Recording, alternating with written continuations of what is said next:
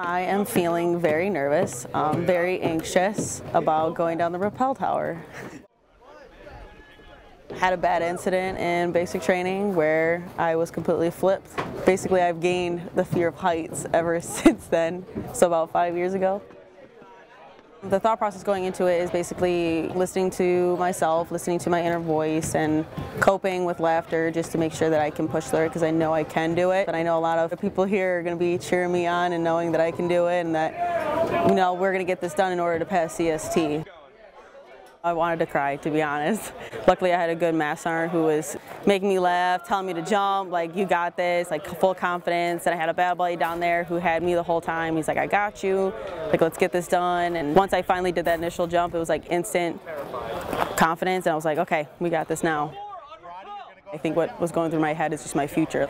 Is this one little jump going to stop me from becoming the nurse that I want to be in the Army? And it's like, nope, okay.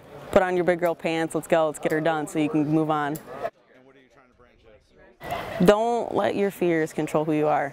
Seriously, like, I have massive fear of heights, but I'm not going to let it control where I want to be in my life, and it's not going to define me.